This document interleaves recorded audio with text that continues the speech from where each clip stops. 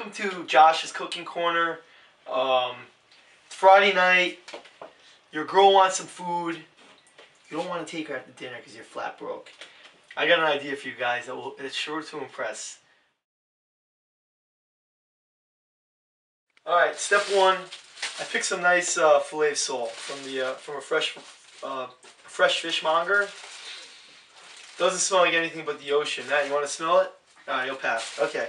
Anyway, step one, dump the fish on the tin foil. You can zoom in. Okay. You want to lay it flat on there. See that? Step two, you want to put a little bit of salt, black pepper,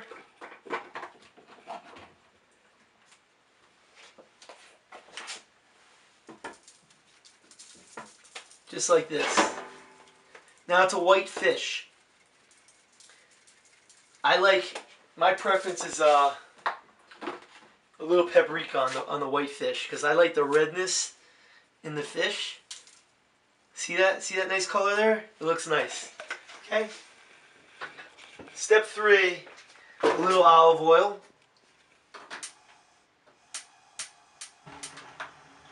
A little olive oil right there. Okay, now if you notice, I didn't preheat the oven, and there's a reason for that.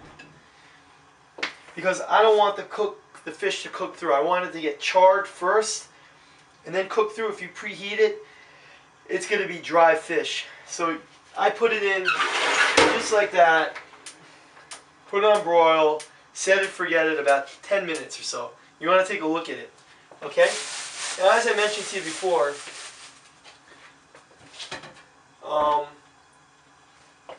I have these beet chards, and they're like spinach. I'm gonna fry them in a pan with a little olive oil. I've never had them before, but I heard they taste like spinach. It's okay to play around. And by the way, this is pumpkin stuff. We were making like pumpkin cake, and these are shards. They actually taste like hash browns. So I forgot about them just now. I'm gonna actually dump these on the side of the fish right there. Take a look at that. That's going to actually taste like potatoes. I don't have potatoes. Might as well play around. I'm going to put a little salt. Then I'm going to put a little, same thing, black pepper.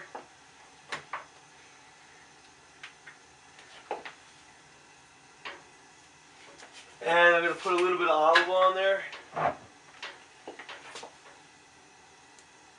Kind of running out of olive oil, but that's alright. That's all I needed. Actually, well, we'll get some more olive oil. Okay. So we're doing that. I got this beet spinach stuff. Most people are like, "Oh my God, you're gonna try something different." That's the way. That's how I roll. I had these beets. We made like beet.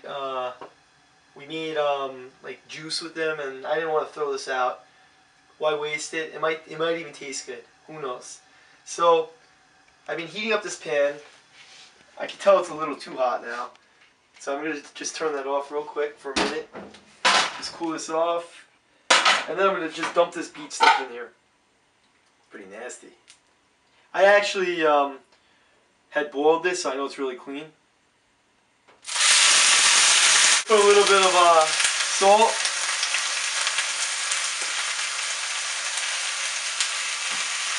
I'm going to put a little bit of black pepper.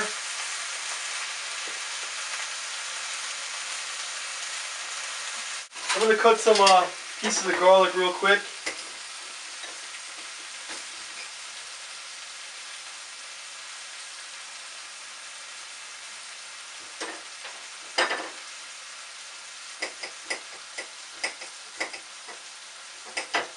You know, any type of spinach or plant, you know, they always say you can't go wrong with garlic and olive oil.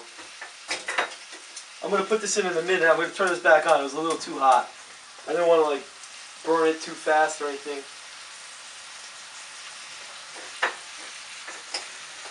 And in this type of situation, Take a look at this. I know I put it in a little late, so I'm going to let it sweat a little on the side like that before I actually mix it up. Throw in a little olive oil. And in fact, I'm going to move it like right over there just to get it hotter, right over the gas. Okay? I'm going to cut a lemon now. You can't go wrong. Butter, lemon, garlic, squirt.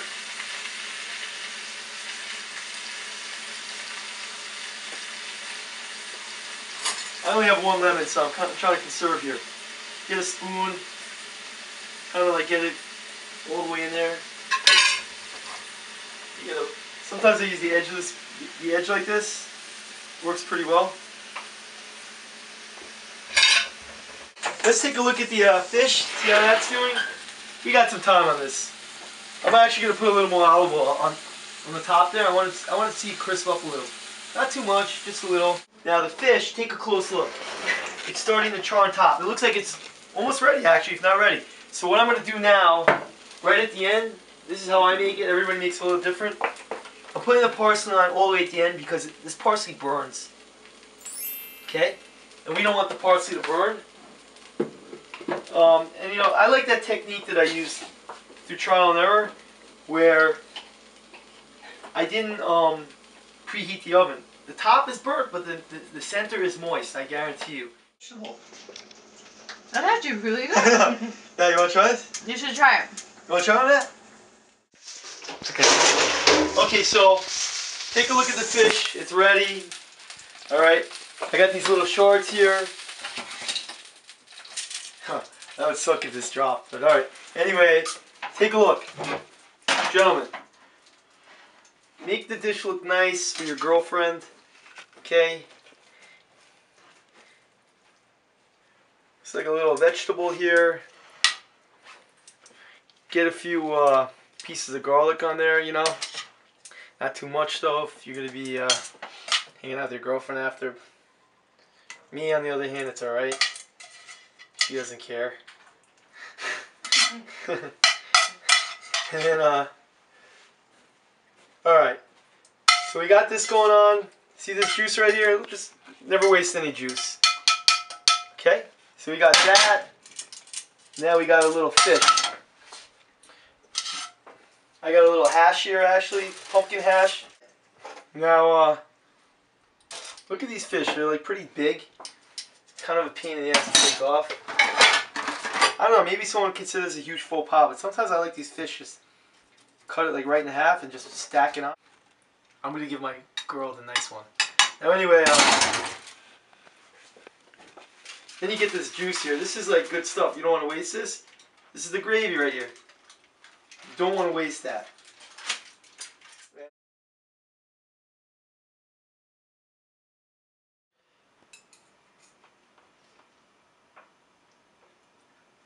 Mmm. Try the shards here. Well, It's actually really, really good. All right. And the shards. Okay. Just cutting them.